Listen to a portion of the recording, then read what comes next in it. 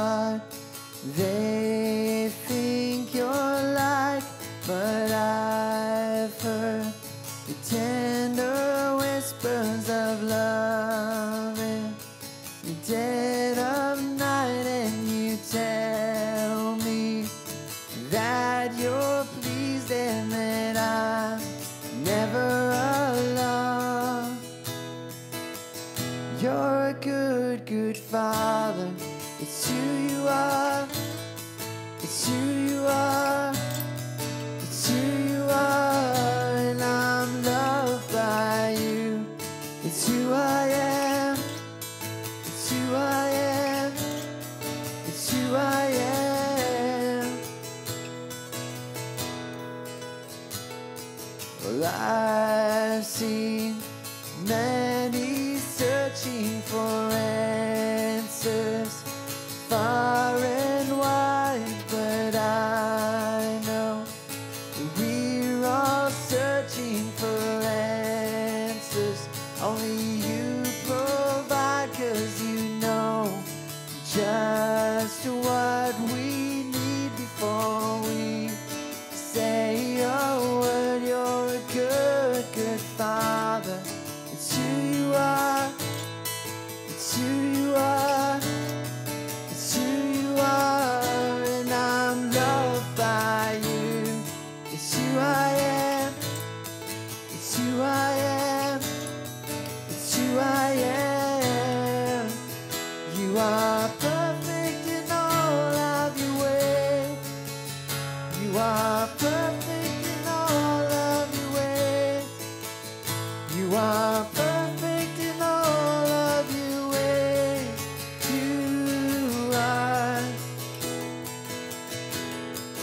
Yes, you are perfect in all of your ways. You are perfect in all of your ways. You are perfect in all of your ways. You are. Oh, is love so undeniable? I can hardly speak. Is peace so unexplainable?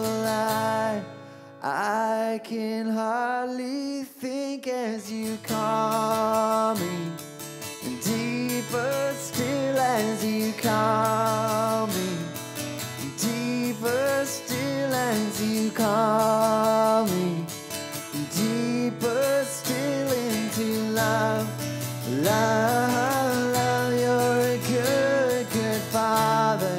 It's who you are. It's who you are. It's who you are, and I'm loved by you. It's who I am. It's who I am.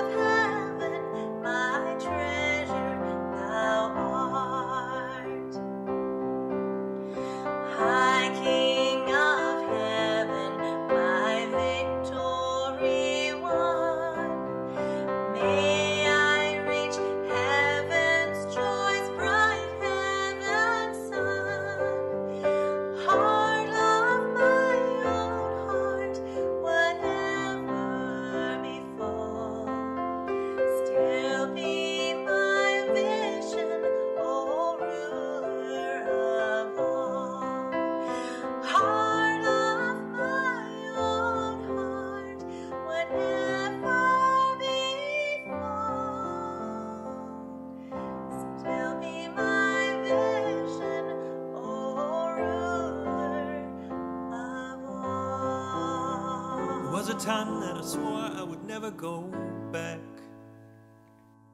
I was blind to the truth, didn't know what I had. I was running, I was searching, but every place I turned for healing left me more broken than the last. Take me back to the place that feels like home, to the people I can depend on, to the faith that's in my bones. Take me back to a preacher and a verse where they've seen me at my worst, to the love I had at first. Oh, I wanna go to church. Tried to walk on my own, but I wound up lost. Now I'm making my way to the foot of the cross. It's not a trophy for the winners, it's a shelter for the sinners, and it's right where I belong. Take me back to the place that feels like home, to the people I can depend on, to the faith that's in my bones. Take me back to a preacher and a verse where they've seen me at my worst, to the love I had at first. Oh, I wanna go to church, to the love I had at first. Oh, more than an obligation, it's our foundation, the family of God. I know it's hard, but we need each other. We're sisters and brothers.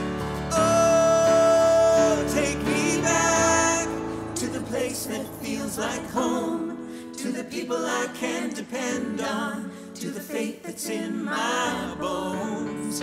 Take me back to a preacher and a verse where they've seen me at my worst, to the love I had at first. Oh, I wanna go to church. I wanna go to church. Good morning, everybody, and welcome to The Gathering Online. Thanks for tuning in on this last Sunday of July, or whenever it is that you're tuning in. At The Gathering, we exist to connect people to the love of Jesus.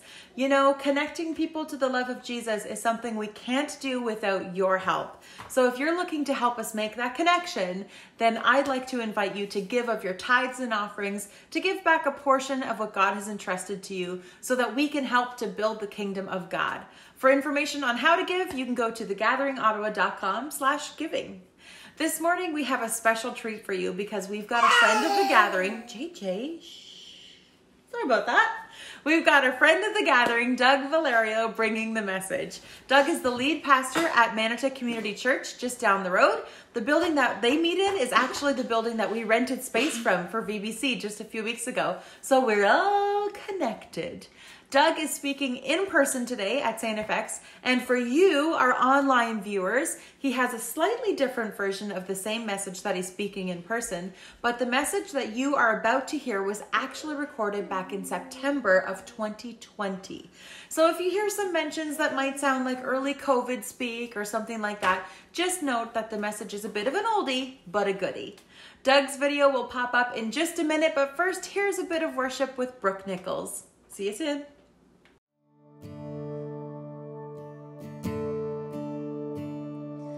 How deep the Father's love for us, how vast beyond all measure, that He should give His only Son to make a wretch His strength.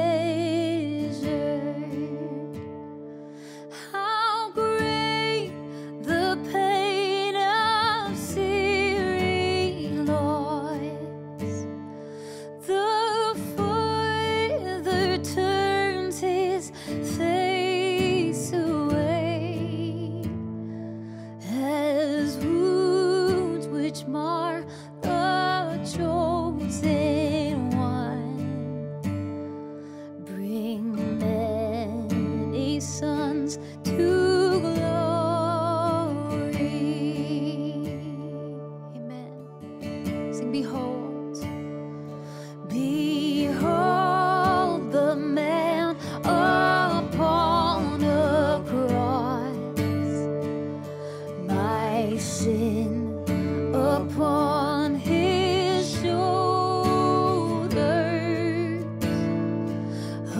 Ashamed, I hear my mocking voice call out among the scoffers. It was my sin that held him there until it was accomplished. His dying breath has brought me life. Amen. I know that it is finished.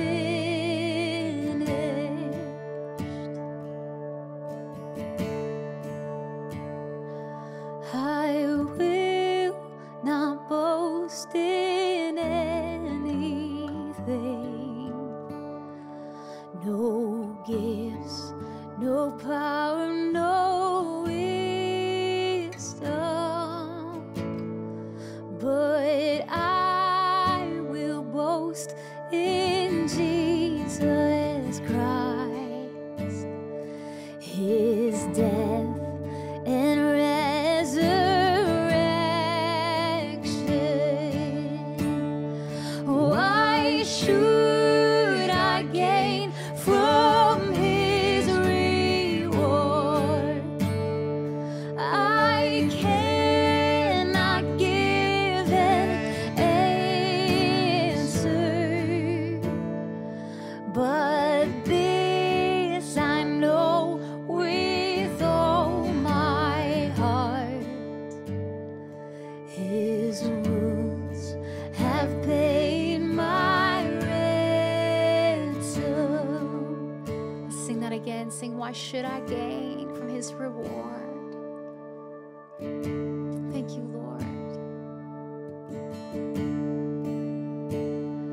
Why should I gain from his reward?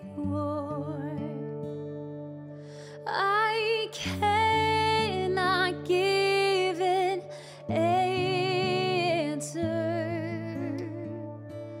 but this I know with all my heart: his wounds have paid my ransom.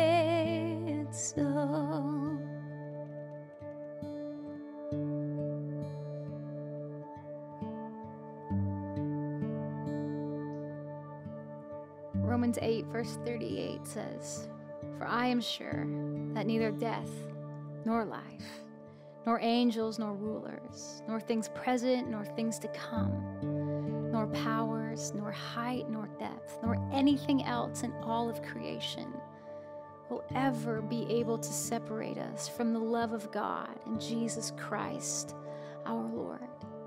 And so we say thank you, Father, for that love, that constant, unwavering love.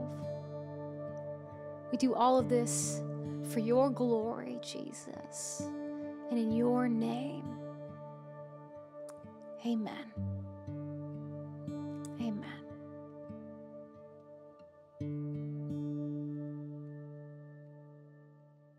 Today's message, we're going to be talking about digging wells. And it's not going to be a Bible study or anything like that. In fact, it's going to be more of a prophetic sort of message. Something which I believe God has been speaking to me and speaking to my heart about over the past few weeks. So I just want to share with you really what I've been sensing the Lord's been saying to, not just to me, but also to us as individuals and as a church. So digging wells. A well is a place where you draw water from. And without water, there's no life. So wells are really important. They're important in that from the well we get clean, reliable sources of water which sustain our life. And the Bible uses water metaphorically for the spiritual life. So it's no surprise then that when we see Jesus at a well, when he's talking to the Samaritan woman, that in fact he has a conversation with her about spiritual life and about living water that he was able to give. If you knew the gift of God and who it was that was saying to you, "Give me a drink," you would have asked him, and he would have given you living water. One of the things the Lord's been speaking to me about recently is coming back to the understanding that Jesus is the Good Shepherd. He knows how to lead his sheep into spiritual renewal. He knows where the green pastures are. He knows where the quiet and the still waters are that are able to restore our soul. And it doesn't matter what valley we happen to be going through at any time, Jesus knows how to lead us to living waters. His desire is to show us how to dig a well in dry places so that we might have enough water to satisfy our thirst. In John 7, verses 37 to 39, "If anyone thirsts, let him come to me and drink. Whoever believes in me, as the scripture has said, out of his heart will flow rivers of living water." Now this he said about the Spirit, whom those who believed in him were to receive, for as yet the Spirit had not yet been given, because Jesus was not yet glorified. In this passage, Jesus likens your heart to be the well, and the Holy Spirit to be the wellspring from which his life-giving waters, the life of the Holy Spirit, spiritual life, springs forth from, living waters. Now the greatest desire that the Lord has is to dwell in the midst of his people. Now it might sound strange, but when you think about the story of Scripture from Genesis to Revelation, God has always come to us, not the other way around. In Genesis, we see that God put Adam and Eve in a garden, and God walked with them in the garden. God was in their midst right at the very beginning. Later on, we see that God instructed Moses to build a tabernacle. Why? So that the house of God could be with the people. And where was that tabernacle? Right in the middle of the camp. Later on, after that, they built the temple in the middle of Jerusalem. And that was the place where God's presence came and dwelt with the people. And as we see even further on, when we come to the high point, if you like, of the Christian story, is that Jesus himself was sent by God so that he would come and dwell with man. And that through that, we would be able to see what God himself was like. And then as we continue to read through Scripture, we find he sent the Holy Spirit where? To dwell in our hearts so that God could be with us. Jesus said, "I will be with you always, even unto the ends of the earth." And then finally, as we read through into Revelation, the ultimate goal, the telos of God, is that we see a picture, a prophetic picture of the new heavens and a new earth. And out of the heavens, we see the new Jerusalem coming down from heaven so that the dwelling place of God would be with man always, for all of eternity.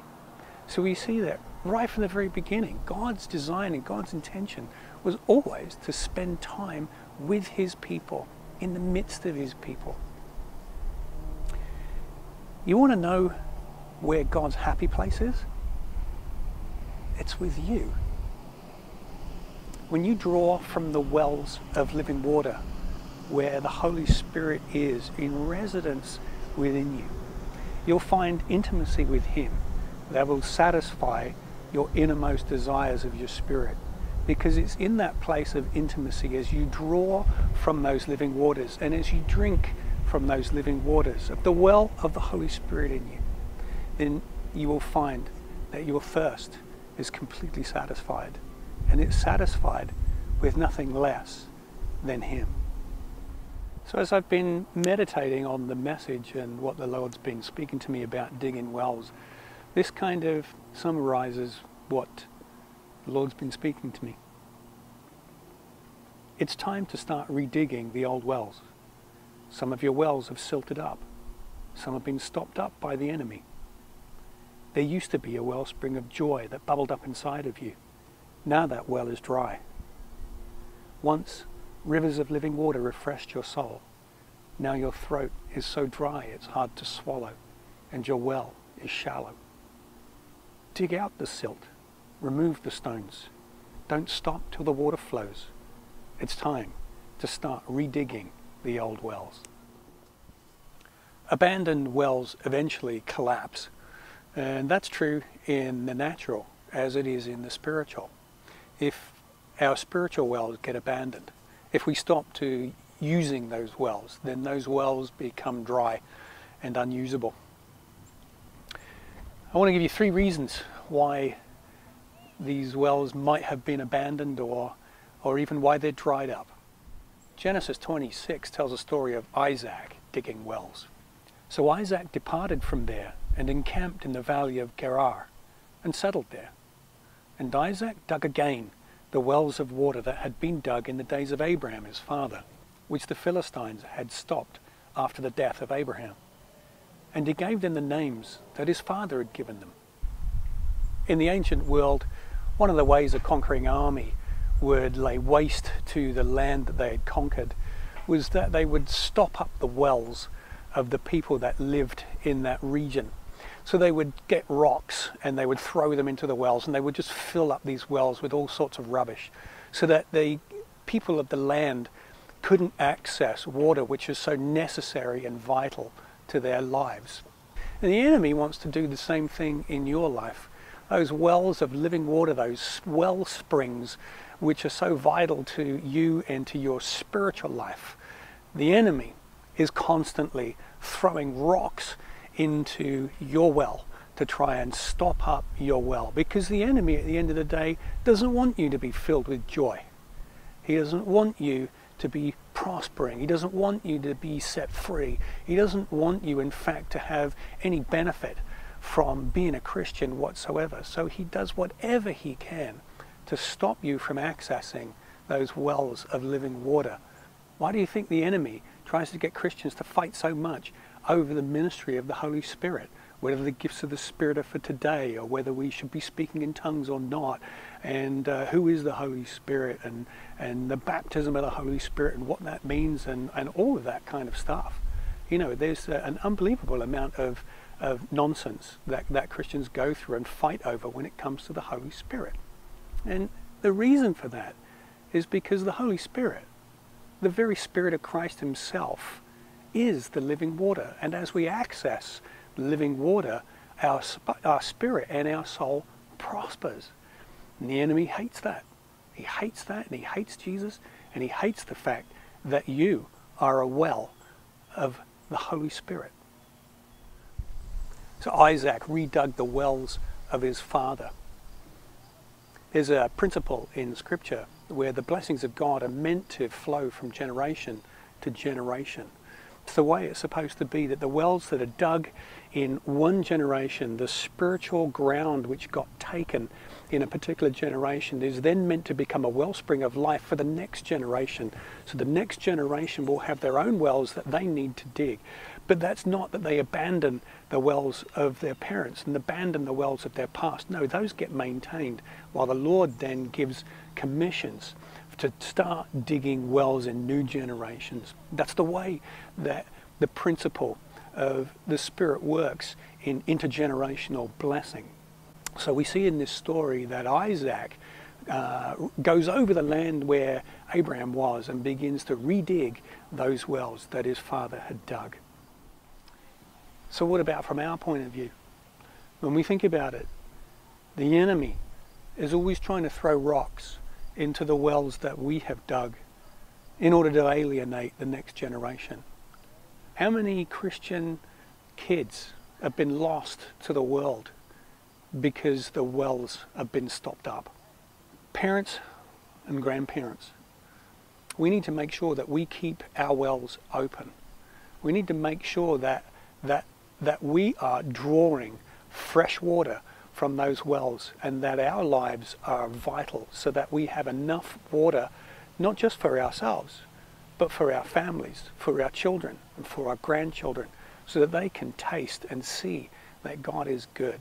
so that as we begin to teach and train them to dig their own wells, that as they grow up and mature, they will continue to seek God and dig deep into His life, dig deep into the spiritual life, and continue on that generational blessing. Maybe that you grew up in a family where your parents or your grandparents were God-fearers, and you tasted the waters and you found that they were good. But you've noted that as you've gone on through your life, that the water that the world has offered you has never really satisfied you at all. Now is the time for you to go back and to start redigging some of the wells of your parents and some of the wells of your grandparents. So we need to guard our wells. We need to guard our hearts to make sure that the enemy doesn't start putting rocks in our way and stopping up our wells so that we can't draw water for ourselves and for our children and for our grandchildren. It's going to take some effort. It's going to take some time. But it's something that we really need to do. Is we need to start removing some of those rocks that have been stopping up our wells and stopping up our joy. Let's take another look at the sort of things that can stop up our wells. But when Isaac's servants dug in the valley and found there a well of spring water, the herdsmen of Gerar quarreled with Isaac's herdsmen, saying, "This water is ours." So he called the name of the well Esek, because they contended with him. Then they dug another well, and they quarreled over that also. So he called its name Sitnah. Now the names that were given to those two wells, Esek and Sitnah, mean something. They mean this. Esek means strife, and Sitnah means opposition. Strife and opposition are two reasons why sometimes we abandon our wells. We abandon our first love. That because of the strife and opposition, it becomes just too difficult. It's just too hard to pursue the spiritual life, to pursue the vitality of a life dedicated to Christ. And one of the hardest situations to be in, sadly, is in a marriage where one partner is pursuing the Lord and the other perhaps is not pursuing the Lord, or maybe doesn't even know the Lord. And it's a really tough road. It's a tough road for one person in that marriage situation to maintain a spiritual life, particularly when there is opposition and strife centered around that spiritual life. You know, the Bible teaches us that we shouldn't be unequally yoked. And there's wisdom in that. The reason for that, of course, is because the Lord knows that where two people don't walk a road together, it's a difficult road to walk. Maybe the strife and opposition didn't come from a marriage, but in fact came from a church. Maybe you started well in your Christian life, and you started out maybe serving and doing some ministry work, and things were going really well at the beginning, and you had some sort of success at what you were doing. But then others told you that, well, you can't dig here, and you can't do this. This water isn't yours, it's our water. And you can't just come and dig your wells wherever you like. You've got to come and use our water. Well, since then, you've not tried to dig any more wells because of the strife and the opposition that you received in that particular place, or from that particular leader, or from that particular church. Since that discouragement, you've not tried to dig another well. You've not tried to dig into another church, or tried to serve in ministry in any real capacity that you've felt called to in the past, because of the rejection, because of the pain, because of the broken trust, because of the strife and the opposition that you felt. The well of your ministry gifting was abandoned. And since then, you've been drying up, because although your spiritual gift and your calling isn't itself the living water, it's the well, and it's the digging of that well and the drawing from that well that you access the living water that sustains you. And you've abandoned that well because the gift seemed to be rejected or didn't seem to be understood at the time.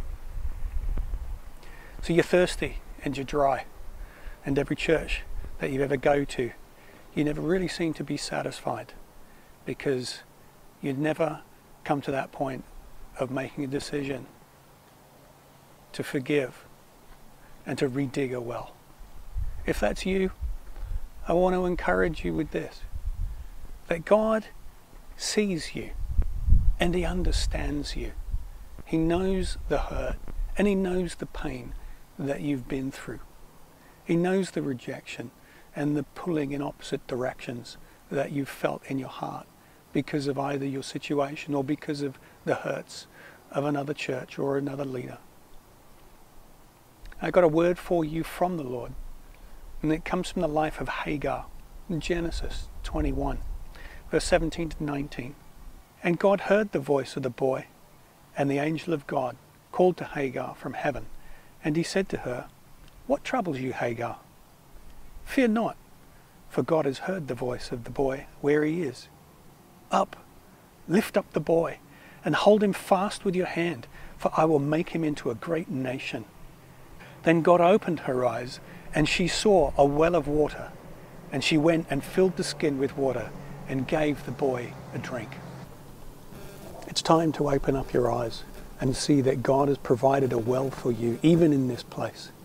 Even if your situation, you can't see an end to it and you can't see a change to it, I want to encourage you that there is a well for you, that God would have you dig, that you might draw from fresh, living water that'll refresh your soul, even in the midst of what seems to be an impossible situation.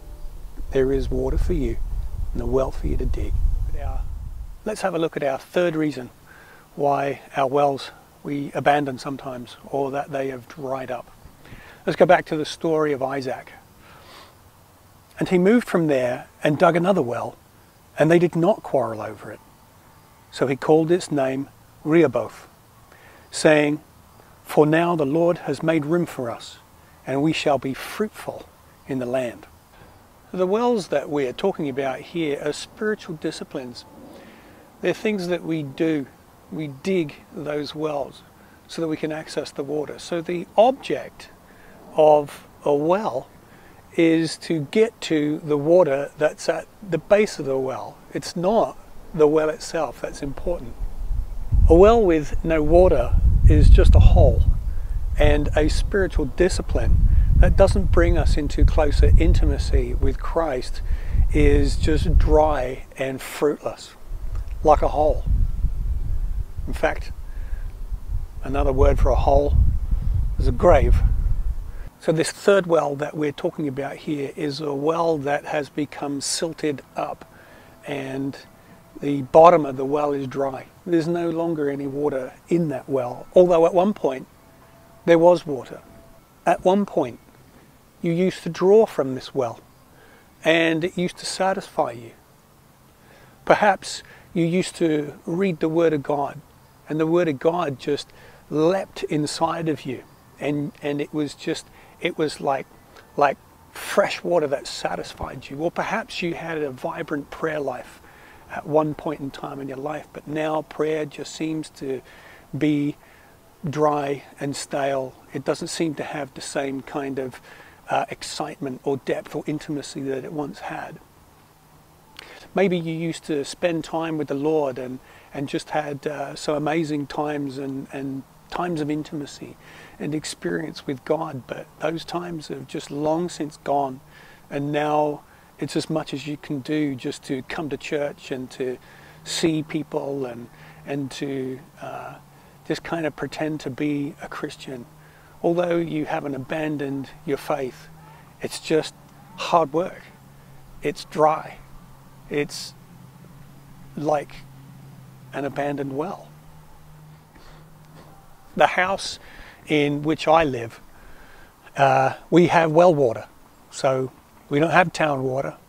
We're not that sophisticated, so we still draw water from a well, not a bucket outside the front, but you know, we've got a bore that goes down and we draw water from that. So we have a well.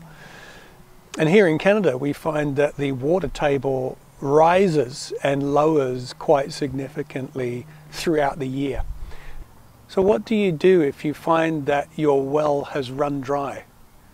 Well, you don't abandon your well. You dig deeper. You dig and you keep digging until you actually hit water that is available all the time. A shallow Christian is always looking for easy water, water that's just freely available, easy to access. And you'll find that those kind of Christians usually fill up at someone else's well. But a mature Christian is someone who keeps digging that well until there's water all year round. And if that water runs dry, if that water table drops, it's an invitation for you as a Christian to go deeper, to dig deeper.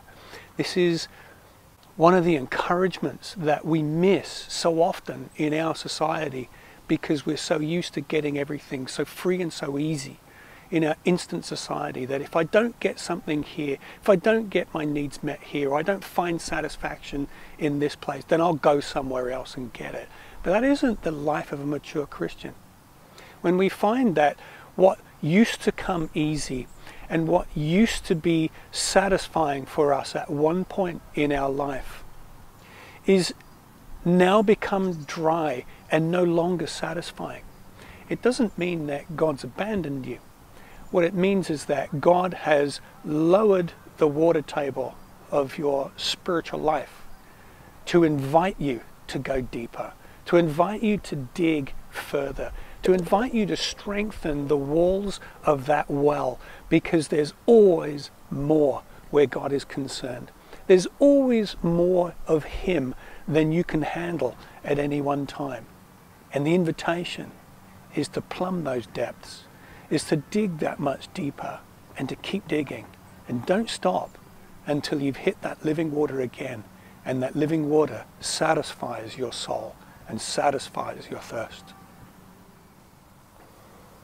So when the Lord brings a word to us, it's always good to spend a little bit of time just to prayerfully reflect about the word the Lord has brought to us and what our response should be. So I'm going to pray now, and as I pray, I just want you to think about those three things that we've been talking about. The fact that we need to redig our wells, some of the old wells, some of those things that we used to find satisfying that are no longer satisfying, a well that has been silted up in our life, and ask the Lord, Lord, is there something that you've been trying to tell me about that I've been dull of hearing over? Is there a silted well in my life that I need to redig? Or perhaps it's the well that needs to have the rocks taken out because the enemy has just been stopping up your well.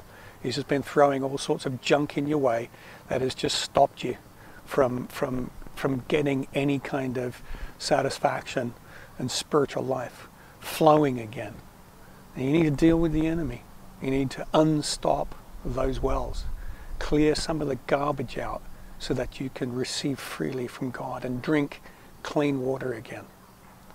Or perhaps you need to spend some time seriously forgiving and seriously asking the Lord to bring you to this place of grace where you can release either some of the unforgiveness and the hardness of your heart where others have been concerned, that have given you strife and opposition.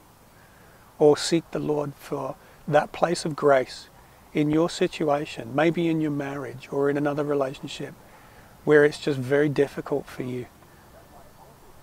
And like Hagar, see that God has a well for you in that place. So out of those three, let's pray.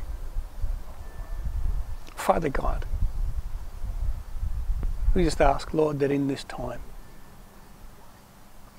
as we've been sitting underneath your anointing, sitting underneath your word, I ask you, Father, in Jesus' name, that you would speak to our hearts, Lord, as we just quiet those before you now.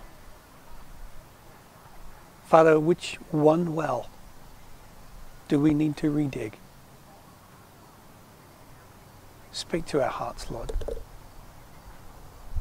Reveal it to us, Lord. Father, maybe you've been speaking to us about digging a new well.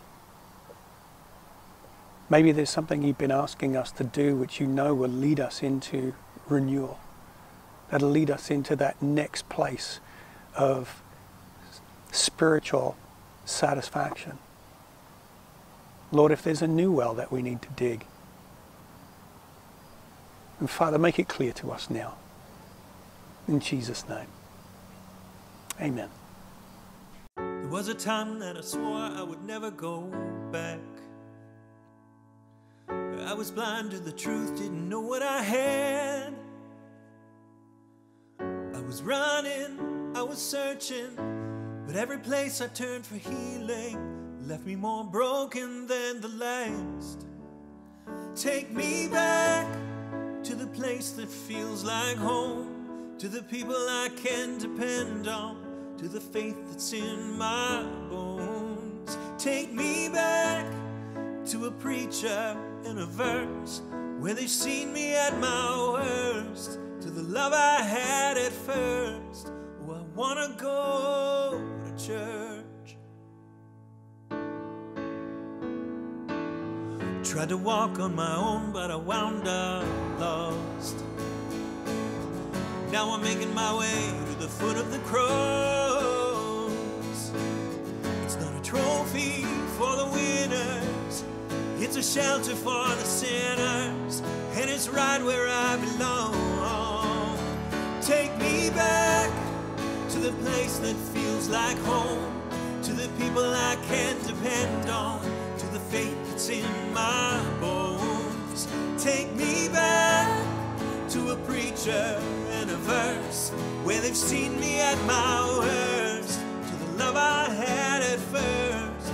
Oh, I wanna go to church, to the love I had at first. Oh, more than an obligation, it's our foundation, the family of God. I know it's hard, but we need each other. We're sisters and brothers.